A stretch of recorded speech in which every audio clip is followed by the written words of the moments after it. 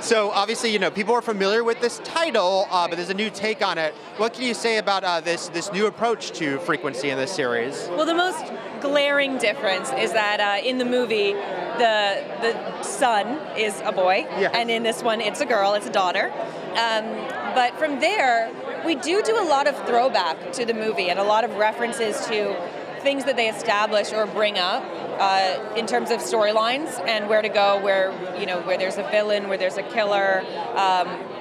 There's so many different things going on in the pilot and in the movie. That's why the movie was so rich. You watch 2 hours of it and it blows by because there's so much to it.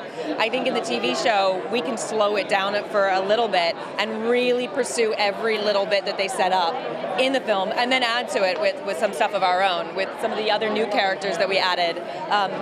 Some are inspiration from the movie, like best friends, love interests, and those things. But those we sort of took more liberty with. I mean, changing me to a girl is taking liberty, but yeah, it should be interesting to explore those characters as well and see how their lives are affected by us altering the past.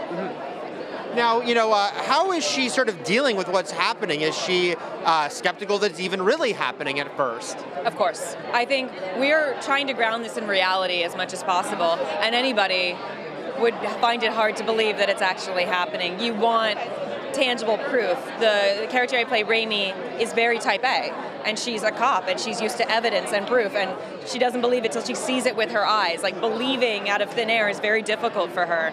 She's very pragmatic. So she doesn't believe it. It takes a very long time for her to really grasp it, but sometimes deep down in your gut, you might have hope, and you might be like, well, if it is real, if it is true, is there any possible way this could be real and I could be talking to somebody that I really, really, really want to be able to share my feelings with? I think it allows her the ability to make the leap and to trust and to go with this communication to her father and the connection and to the whole storyline of the show, yeah. Lastly, I have to ask, we haven't seen Golden Glider in a little while. You're going to be a little busy, but think she might be able to pop up. There's a few different shows at this point she can pop up on. I don't see why not. Yeah. I didn't even get my gun last time. I want my gun back. Yeah.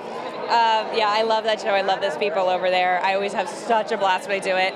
Might be a little bit busy being a cop and talking to my father, but yeah, I mean, she's the best. I love that character.